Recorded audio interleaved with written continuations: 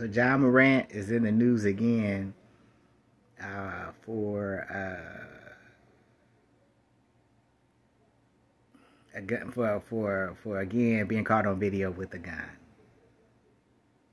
You know, and I understand the mistakes that the young man is making.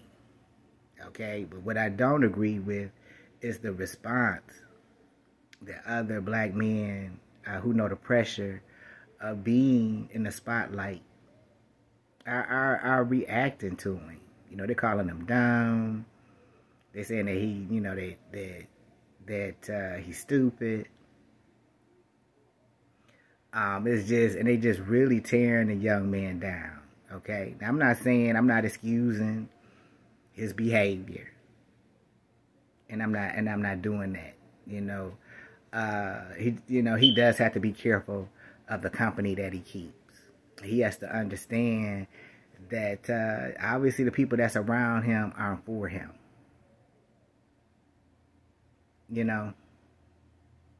Was that a setup by his friends? Is his friends setting him up? Scripture says, bad company corrupt good manners. You know what I'm saying? So, he around people who are not encouraging him to do what is right. So I said the first incident was just him, losing his head and doing stuff that he don't have no business. Okay. Now the second one is his friends. Okay. So that need to be addressed. Okay. So if again, so I believe that this is a separate issue. I believe it's an issue with his friends. Ja obviously has layers of things going on. Two, him not being able to handle stress was due to the first incident. Number two, the people that he's around. Now, I'm not trying to police his friends. We all got friends that ain't perfect. I got friends that ain't perfect.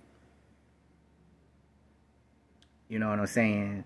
But you do, but it's certain. But I know my friends ain't perfect, and there's just certain things I just don't do with them, and there's just certain things I don't tell them. You have to have discernment when it comes to that. I don't tell my friends all my business. I don't tell my friends all that I'm doing.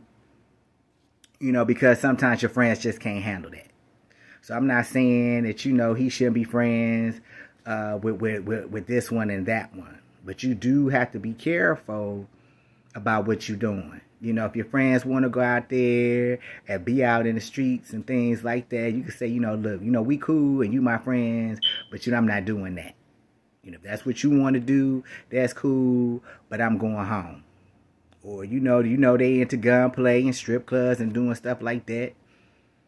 Sometimes you just gotta be like, we cool. If you just want to go out to the Golden Corral and go hit the buffet, we can do that. You know what I'm saying? If you want to come over to the crib and I put something on the grill and we can hang out in the pool or whatever, we can do that. You know what I'm saying? But you want to bring your gun and all that. If we go out, you gotta keep your guns at the crib. You know what I'm saying? We not doing all that. So he's gonna have to put his foot down as far as his friends. If they can't respect, you respect them, and they on that street stuff. You respect that. Hey, that's what you want. That's cool. But he's gonna have to put his foot down and put boundaries up as far as his friends. He don't have no boundaries. He's 23. He don't have any boundaries. But like I said, this incident is just bad company. Bad company corrupt good manners. You know what I'm saying? Obviously, he felt that he was with his friends and he could trust his friends and they weren't going to put him on live. Obviously, them ain't your friends. You know what I'm saying? They already knew what the heck was going on, because I ain't trying to cuss, what the heck was going on the first time.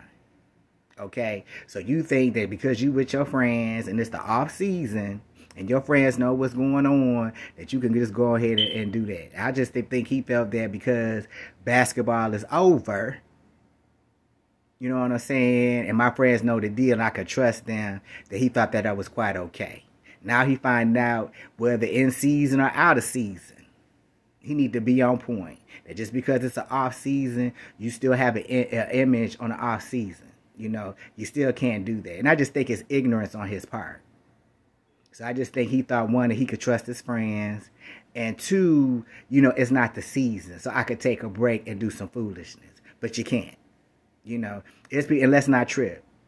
You know what I'm saying? It's people that's then done some stuff off their job that came back and bit them on the butt. Just regular people. You know, doing stuff and come to find out they was out somewhere and their job found out and they had to let them go. You know, you think that you chilling and you ain't on the clock. You know, you can do whatever it is that you want to do. You can't. You know, there's plenty of people that wasn't on the clock and did some stuff they had no business.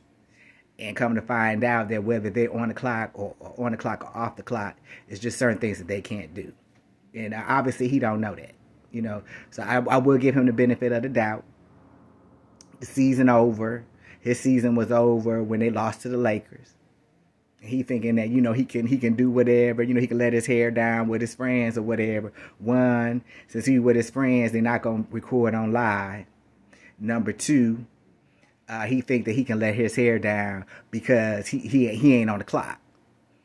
You know, so like I said, you know, again, he just making mistakes. You know what I'm saying? So, hey, he just going to have to know that in season or out of season, you need to be disciplined.